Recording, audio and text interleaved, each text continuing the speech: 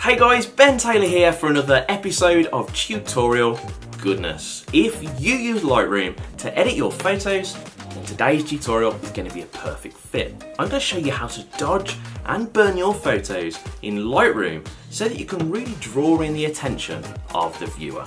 Without further ado, let's jump into today's tutorial and get started.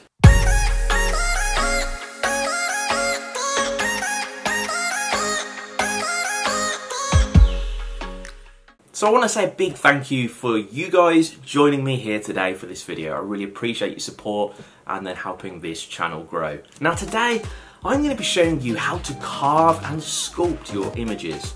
And you're going to do this by dodging and burning. We're going to use Lightroom to do this with. Now, a lot of times people will do this in Photoshop, and it's because they're not aware that they can actually do it in Lightroom as well.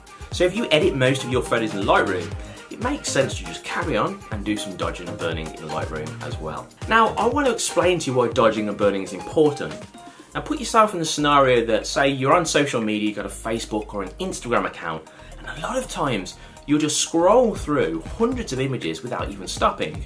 And it's because the image has not drawn the attention of your eye. It hasn't captured your attention. Dodging and burning really changes this completely. It enables you to carve out the lights and darks in your image, and then that means the photo just pops out of the image and draws your eye's attention. The difference is, rather than scrolling straight through your newsfeed, you're going to scroll and stop on the image, and then you're going to be really captivated by what you see. So this is really important to learn this, and that's why I'm going to show you how to do this in Lightroom today. Now, just before we jump in and do this, I just want to say, if you're here because you're serious about learning Lightroom and Photoshop, then this channel is yours to enjoy. It's completely free, so you can just go on and watch videos whenever you'd like. And then may I suggest that you would hit the subscribe button, and that's just going to let you know whenever new videos are out and available, so that you can just watch them when you've got a bit of free time. Okay, so let's jump into today's tutorial and really start learning about dodging and burning. So the first thing we really want to do is you want to learn how to understand dodging and burning. And this is going to be really quick and simple, so just stick with me on this. What we're going to do is we're going to jump into Photoshop and take a look at this circle. It's grey, it's boring, it's 2D, there's nothing great about it. But when you add light to this, it's going to transform it. Take a look at this. You now have a sphere. All that's happened here is light has been added to the top and darkness has been added to the bottom, and this has added depth, and depth is what dodging and burning does to your images. So now you understand dodging and burning, let's move on to really dodging and burning our image inside of Lightroom. This is the image we're going to be working with today, and good news for you, it's downloadable in the tutorial link inside the YouTube description. So a lot of portrait photographers will actually dodge and burn the face of their model after they've taken the photo, and the reason for this is because it enables them to carve out the facial features, and it really makes them stand out more in their photo. So how do we dodge and burn?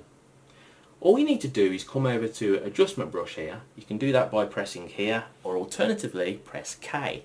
K is the shortcut. This is going to open up the adjustment brush. Now we want to change the amount, because at the moment it's on 0. But first we need to change the effect. Inside of Lightroom you actually have two options. You have burn and you have dodge. Burn is to darken and dodge is to lighten. So we're going to go and click on burn to start with, and we're going to start by burning or darkening parts of the model's face. So we want to get the amount at about 1. It's on 30 or minus 30 at the moment, so we want it on -1. And we want the flow to be about 25. Now with these two settings you're going to get a very good amount of darkness that you'll be able to add into the skin. So let's zoom into the image first. Let's go 1 to 3 and zoom into the face. The areas that we're going to be painting over are the darker areas that you can see. For instance, look at the cheekbones, they're darker.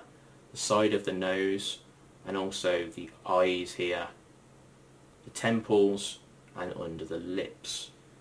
And these are areas of the face which are not generally facing towards the light anyway. They're facing away from the light, and this means that we need to darken them.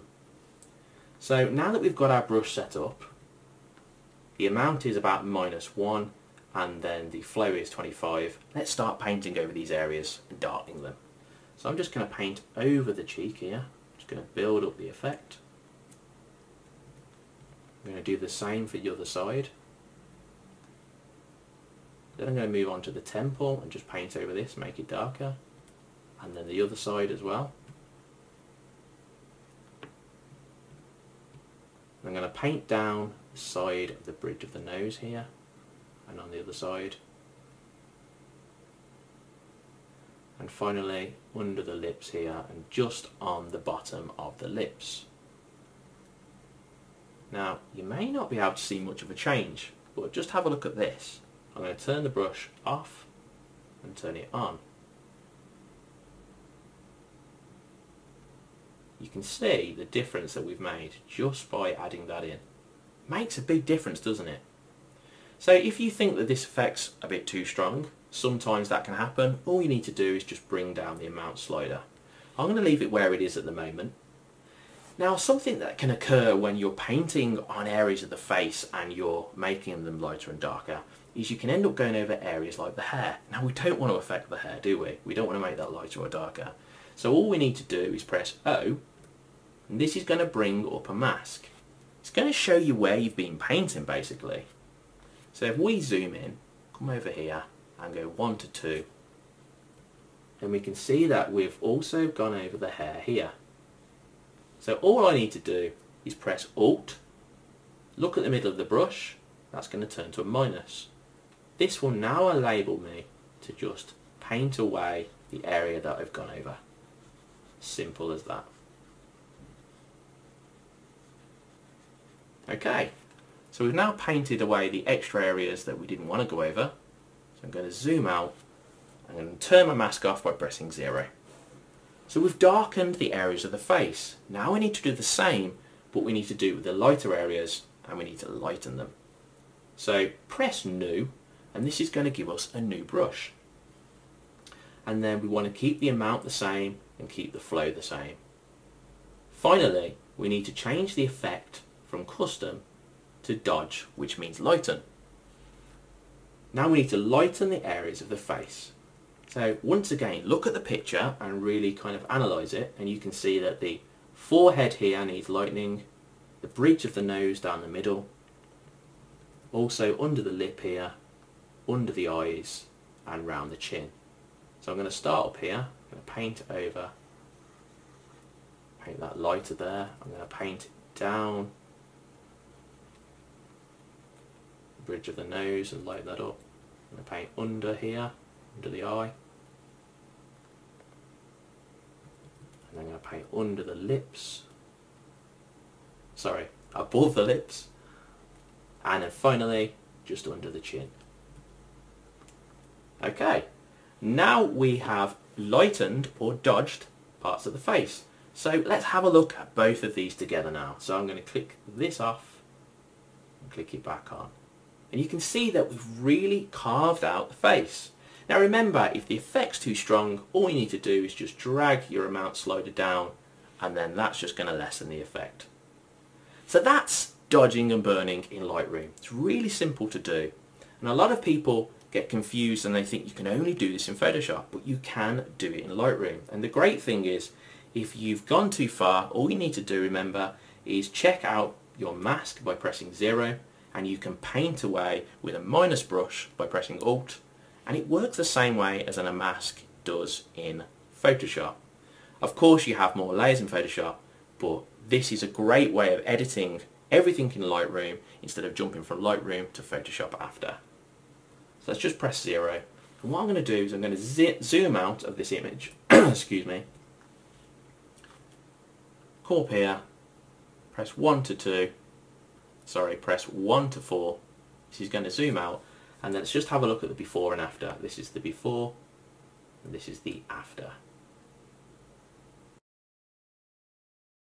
Big thank you to everyone for joining me for today's tutorial. I hope you found it helpful, and most of all, I hope you now understand how to dodge and burn inside of Lightroom. If you want to carry on learning Lightroom, then I've put together for you this very helpful little playlist here. All you need to do is click on it and you can watch Lightroom video after Lightroom video and then learn how to photo edit in this amazing program.